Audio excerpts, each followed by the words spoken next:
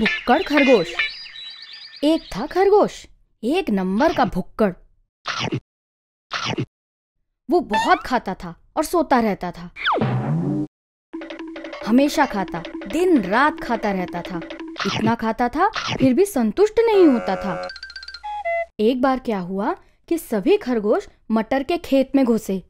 सभी ने जल्दी जल्दी खाना खा लिया, पर अपने इस भुक्कड़ खरगोश का खाना खत्म ही नहीं हो रहा था।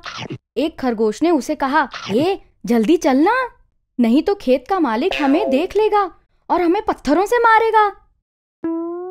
भुक्कड़ खरगोश बोला, अरे रुक रे, और खाता हूं ना, बड़ी सी डकार लेता हूं और फिर हम चलेंगे। भुक्कड़ खरगोश भकार भकार खाने लगा।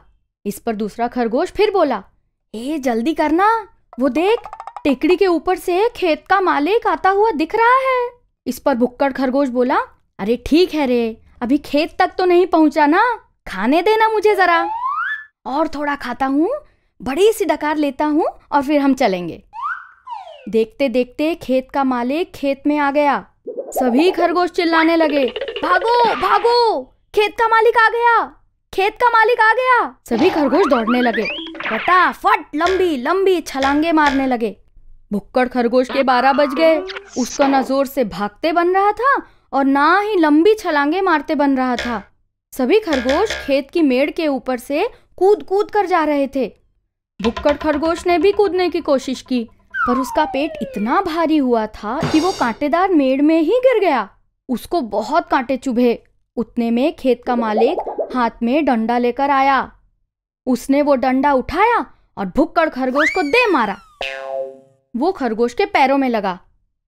फिर लंगड़ाते लंगड़ाते भुक्कड़ खरगोश जैसे तैसे भागने लगा। थोड़ी देर में उसका घर आया। हुश, बच गया, ऐसा सोचकर वो धीरे धीरे चलने लगा। उतने में वहां एक सियार दौड़कर आया। बाकी के खरगोश झट से घर में घुस गए। भुक्कड़ खरगोश पीछे रह गया। वो भी घर में घुसने लगा, पर उसका पेट खा खा कर इतना फूल गया था कि वो घर के अंदर ही नहीं घुस पाया। वो दरवाजे पर ही अटक गया। अंदर से सभी खरगोश उसे अंदर खींचने लगे। बाहर से सियार उसकी पूंछ पकड़कर उसे बाहर खींचने लगा।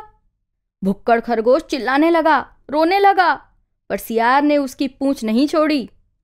आखिर में भुक्कड़ खरगोश की पूंछ ही कट के निकल गई और सियार धड़ाम से पीछे गिर गया। सभी खरगोशों ने भुक्कड़ खरगोश को जैसे तैसे घर के अंदर खींच लाया। बेचारा खरगोश, उसका भुक्कड़पन उसे ही रास नहीं आया। जान पर ही बनाई थी, पर पूंछ ने कीमत चुकाई।